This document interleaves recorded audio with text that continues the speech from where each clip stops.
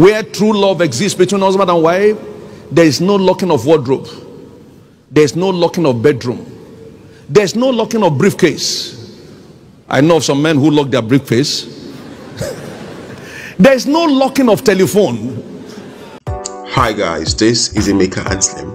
Now, while most men have reasons why they hide certain things from their wife, I believe in the submission of God's servant Bishop David Abioye right in this message. Listen and be blessed. Love for God gives you access into the heart of God. Love for God gives you access into the heart of God. Love makes you live inside God, because God is love. We had that in the second teaching. You live in the same room, sharing the same bed with God when you love him. God makes himself naked to you when you love him. Love has no hiding place. Love is naked. So when you love God, God becomes naked to you. Where true love exists between husband and wife, there is no locking of wardrobe, there is no locking of bedroom, there is no locking of briefcase. I know of some men who lock their briefcase. There is no locking of telephone. Where there is love, everything is naked. Nakedness is the proof of love. At the marriage of Adam and Eve, the Bible says they were naked and not afraid. They were not ashamed. They were not afraid that anything may be known. That's what love for God does for you. He calls you by a name. He calls you strange names that people don't call you outside. He calls you my son, my daughter, my beloved. And he shows you things because you are in love with him. So if you deepen your love, you gain further access into the secrets of God. The secrets of God here means either the word of God or the voice of God, the rhema or the logo of God speaking to you. He shows you things to come. He reveals things to you that others don't know. Somebody, you are receiving that from today. David was a lover of God.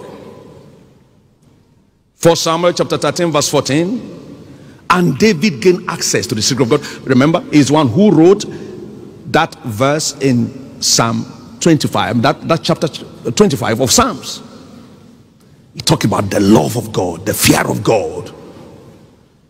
God did not hide things from him. He was anointed to be king, but he operated as a prophet and a priest. How? Through love. Listen to me. Love can take you beyond what God initially planned for you.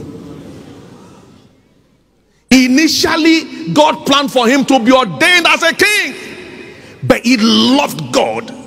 He stepped from kingship to priesthood, and from priesthood to prophethood. There is no ceiling of unveiling of secrets to lovers of God. There is no ceiling. There is no ceiling. Love is like a depth that has no limit. You cannot find the depth of it. The love of God. You cannot create a height for it. You cannot create breadth for it. You cannot create depth for it. It takes you from deep to deep, from depth to depth, from height to height. Please permit me to say, I draw inspiration a lot from our spiritual father, God's servant. When I see his love for God, and I discover the same operating in my life, I want us to love God like our spiritual father loved God. There will be no ceiling to you. You will find yourself just operating in realms beyond imagination, in your business, in your career, in your family, and in all facets of your life. Now, standing in the gap this morning, I release this depth of love for God into your heart. I don't wish to have what he has. I only pray to love God the way he loves God. Because if I do what he does, I will see what he sees. By privilege, I hear him tell me about things happening in Canaan land here. And I said, man, let's try. Let's do something. As the cells were growing in Canaan land this year, we're also growing our own little way. When I see love, when I see passion, he calls me, son, my son, our outreach team have just reached 120,000, and then from that to 140 and more. I say, man, I must wake up here.